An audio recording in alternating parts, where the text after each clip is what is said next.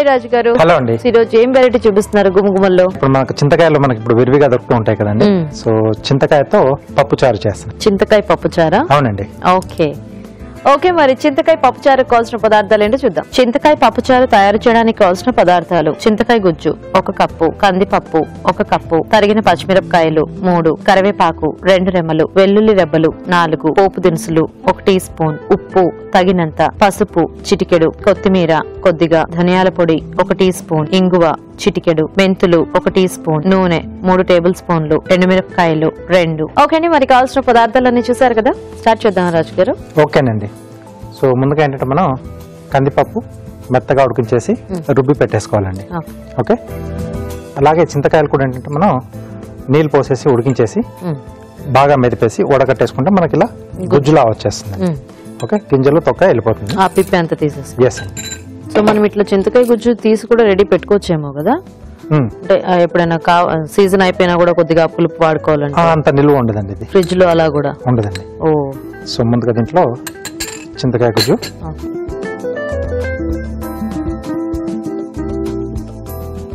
So ఇప్పుడు దీంట్లోనే కొద్దిగా ధనియాల పొడి.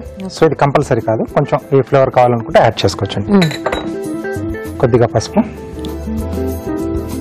సరిపడా ఉప్పు, పచ్చిమిరపకాయలు. సో ఇదే మనకు కొంచెం ఘాటు వస్తుందండి, సో కారపొడి వాడట్లేదు. కొద్దిగా కరివేపాకు. సో కొంచెం వాటర్ ఇస్తారా?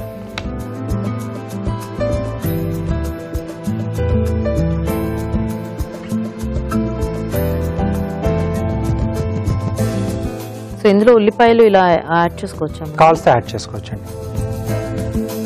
సో ఇదేంటంటే మనకు బాగా మరగాలి. సో ఆ పప్పు తర్వాత చింతకాయ గుజ్జు కూడా వేసాం కదా, సో రెండు బాగా బ్లెండ్ అయిపోతే అప్పుడు మనకు మంచి టేస్ట్ అనేది వస్తుంది.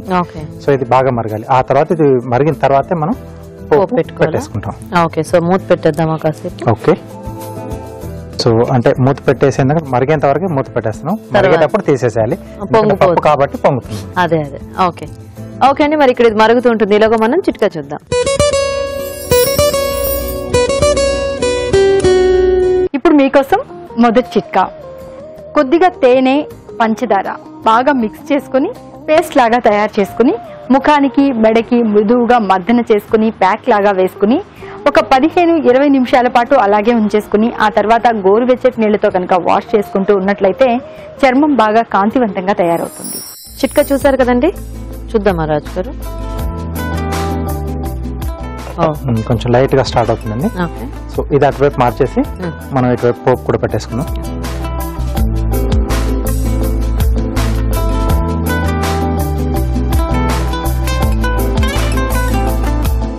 సో కొద్దిగా ఆయిల్ అండి.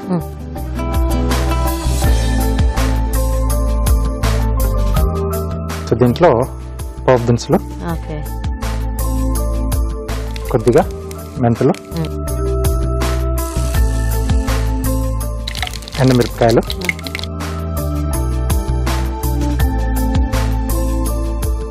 కొద్దిగా ఇంగువ. సో ఇది కందిపప్పుతో చేస్తున్నాం కదా మనము, పెసరపప్పుతో కూడా చేసుకోవచ్చు, పెసరపప్పుతో కూడా చేసుకోవచ్చు, అది కూడా బాగా వస్తుంది. సో దీంట్లోనే కరివేపాకు, అలాగే వెల్లుల్లి రెబ్బలండి.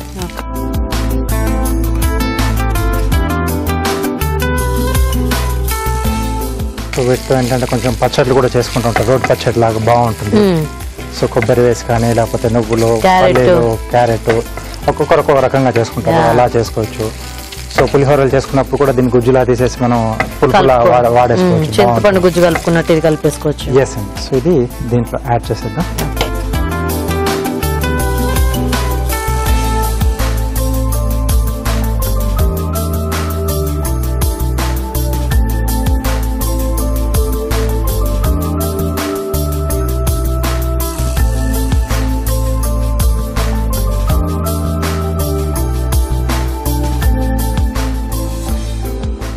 చక్కగా మరిగిపోయింది.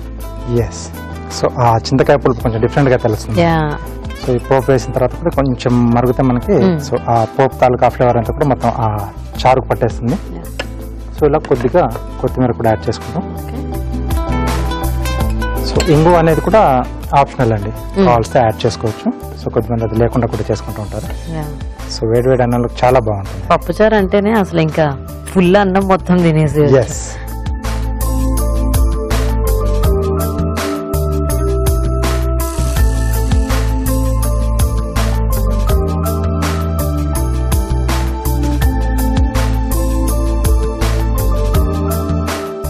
ఓకే, సో వేడి వేడి చింతకాయ పప్పు చారు రెడీ అండి. సూపర్.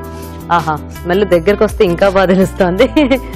ఓకే, మరి చింతకాయ పప్పుచారు రెడీ అండి. టేస్ట్ చూసే ముందు తయారీ విధానం ఇంకోసారి చూద్దాం. చింతకాయ పప్పుచారు తయారు చేసే విధానం. ముందుగా కందిపప్పు ఉడికించి ఉంచాలి. ఒక పాన్ లో చింతకాయ గుజ్జు, ఉడికించిన కందిపప్పు, ధనియాల పొడి, పసుపు, ఉప్పు, తగిన పచ్చిమిరపకాయలు, కరివేపాకు వేసి తగినన్ని నీళ్లు పోసి మరగనివ్వాలి. మరొక పాన్ లో నూనె వేసి పోపు దినుసులు, మెంతులు, ఎండుమిరపకాయలు, ఇంగువ, కరివేపాకు, వెల్లుల్లి రెబ్బలు వేసి వేయించాలి. ఈ పోపు మిశ్రమాన్ని పప్పు మిశ్రమంలో వేసి కాస్త మరగనివ్వాలి. ఆపై కొత్తిమీరతో గార్నిష్ చేసి సర్వ్ చేసుకుంటే చింతకాయ పప్పుచారు రెడీ.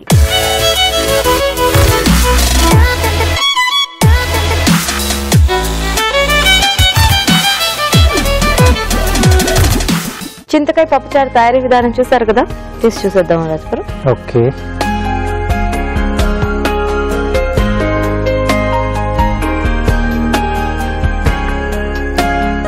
సూపర్, చాలా బాగుంది కదా. ఊటి పప్పుచారు అలా సూపర్ నాకు సేమ్ అదే థాట్ వచ్చింది. చాలా బాగుంది. ఆ చింతకాయ పులుపు కొంచెం డిఫరెంట్ గా వస్తుంది కదా. యా, సో ఓవర్ పులుపు అవ్వలేదు, ఎంత కావాలో అంత ఉంది. అండ్ మనం అంటే రెగ్యులర్ గా చేసుకునే పప్పుచారుకి దీనికి అఫ్ కోర్స్ డిఫరెన్స్ ఉంటుంది, ఎందుకంటే మనం ఆ చింతకాయ పులుపు యాడ్ చేసాం కాబట్టి. అవునండి. అండ్ ఆ పోపు అన్ని కూడా పర్ఫెక్ట్ గా సరిపోయాయి. సో చూసారు కదా చింతకాయ పప్పుచారు. మనకి సీజనల్ గా ఇలా చింతకాయలు, చింత చిగురు ఇలాంటివి దొరికినప్పుడు ఇలాగ వెరైటీగా ట్రై చేయొచ్చు. మరి మీరు కూడా ట్రై చేసి చూడండి. ఇప్పుడు మీకోసం మొదటి చిట్కా. కొద్దిగా తేనె, పంచదార బాగా మిక్స్ చేసుకుని పేస్ట్ లాగా తయారు చేసుకుని ముఖానికి, మెడకి మృదువుగా మర్దన చేసుకుని ప్యాక్ లాగా వేసుకుని ఒక 15-20 నిమిషాల పాటు అలాగే ఉంచేసుకుని ఆ తర్వాత గోరువెచ్చటి నీళ్లతో కనుక వాష్ చేసుకుంటూ ఉన్నట్లయితే చర్మం బాగా కాంతివంతంగా తయారవుతుంది. కొన్ని రకాల కూరగాయల పై పొట్టును మనం పీల్ చేసి ఆ తర్వాత కడుక్కొని కట్ చేసుకుని కూరలాగా వండుకుంటూ ఉంటాం. కాకపోతే ఒక చిన్న అడ్జస్ట్మెంట్, అదేంటంటే ఈ కూరగాయల్ని అంటే క్యారెట్ కానివ్వండి, లేకపోతే బీట్రూట్, ఇంకా ముల్లంగి, బీరకాయ ఇలాంటి వాటిని అన్నింటినీ మనం పీల్ చేస్తూ ఉంటాం కదా. ఫస్టే వాటిని వాష్ చేసుకుని ఆ తర్వాత పీల్ చేసుకున్నట్లయితే వాటిలో ఉన్నటువంటి పోషకాలు పోకుండా ఉంటాయి. మొక్కజొన్నల్ని వేయించి పాప్కార్న్ లాగా చేసుకుని చాలా ఇష్టంగా తింటూ ఉంటాం. ముఖ్యంగా పిల్లలు బాగా ఇష్టంగా తింటారు. అదే మూవీస్కి వెళ్ళినప్పుడు టైం పాస్గా కూడా మనం తింటూ ఉంటాం. అయితే వీటిని చేసుకునేటప్పుడు ఈ పాప్కార్న్ చేసుకునే ముందు ఒక 10 నిమిషాల పాటు దాన్ని ఫ్రిడ్జ్లో ఉంచి ఆ తర్వాత కనుక మొక్కజొన్నల్ని వేయించుకున్నట్లయితే ఈ పాప్కార్న్ అనేది మరింత క్రిస్పీగా ఉంటుంది.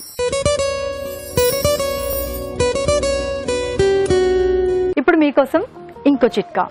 టీ, కాఫీ చేసుకునే గిన్నెల మీద మరకలు పట్టేసి ఉంటుంది, అడుక్కు కూడా బాగా అంటుకుపోయి ఉంటుంది. మరి ఇవి పోవాలి అంటే గిన్నెల మీద ఫస్ట్ మరక ఉన్న చోట వెనిగర్తో బాగా రుద్దేసి ఆ తర్వాత క్లీన్ చేసుకున్నట్లయితే శుభ్రంగా మరకలన్నీ పోతాయి.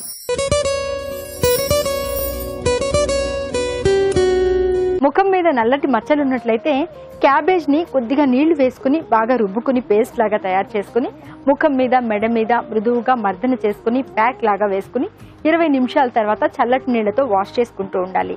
ఇలా రోజుకొకసారి కనుక చేస్తూ ఉన్నట్లయితే ఈ నల్లటి మచ్చలు అనేవి క్రమంగా తగ్గిపోతాయి. పిల్లలకి, పెద్దలకి అందరికీ కూడా పెరుగు అనేది ఆరోగ్యానికి చాలా రకాలుగా మేలు చేస్తుందని మనం ఎప్పుడూ చెప్పుకుంటూ ఉంటాం. మరీ ముఖ్యంగా పిల్లల విషయానికి వస్తే కొంతమంది పెరుగన్నం బాగా ఇష్టంగా తింటారు. మరి కొంతమంది పిల్లలు అయితే పెరుగు, మజ్జిగ అలాంటి వాసనలో అస్సలు దగ్గరికి రానివ్వరు. ఇలాంటి వారికి కూడా పెరుగులో ఏదో ఒకటి యాడ్ చేసి ప్రతిరోజు 1 కప్పు పెరుగు కనుక తినిపిస్తూ ఉన్నట్లయితే వారిలో జీర్ణ సంబంధమైన సమస్యలు అన్నీ కూడా తగ్గడమే కాకుండా జీర్ణక్రియ కూడా సాఫీగా జరుగుతుంది.